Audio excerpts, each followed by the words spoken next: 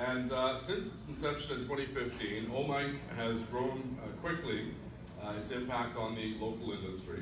It's developed connections between its growing membership of more than 150, the national industry, City of Ottawa, the broader Ottawa community. It's delivering the Shankman Residency Program in partnership with the City, and its $30,000 micro-grant program rolled out jointly with Ottawa 2017. The Juno Host Committee has brought 26 musical acts to play in fun, unusual spots across the city. And some of you who came into Ottawa via the Ottawa International Airport would have seen musicians at the airport yesterday and today and again tomorrow. Later today, I'm joined with some of my colleagues at the Via Rail station as we welcome the Via Rail trains coming from, the Juno trains coming from Toronto and Montreal, and there'll be musicians on the platform as well.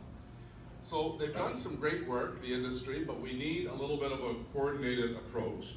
And that's why I'm pleased to announce today that with my colleague Jeff Leeper, the City of Ottawa, together with the Ottawa Music Industry Coalition, will strike a task force of music industry stakeholders and business leaders from connected sectors such as the Festival Network and Ottawa Tourism to develop something we need to chart our future, the very first Ottawa music strategy in our city's history.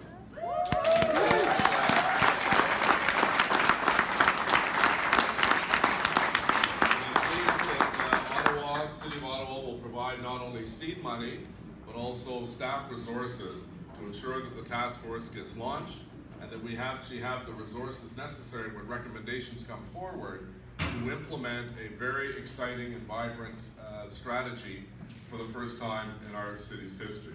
Alors, il me fait plaisir d'annoncer aujourd'hui, en compagnie de mon collègue et ami Jeff Leeper, que la Ville a demandé à OMIC de se joindre à elle pour développer une première stratégie pour la musique dans la Ville d'Ottawa. The goal of this strategy will be to identify measures to keep growing our talent base and our music industry right here in Ottawa in a way that the entire community can leverage this great asset for the benefit of all.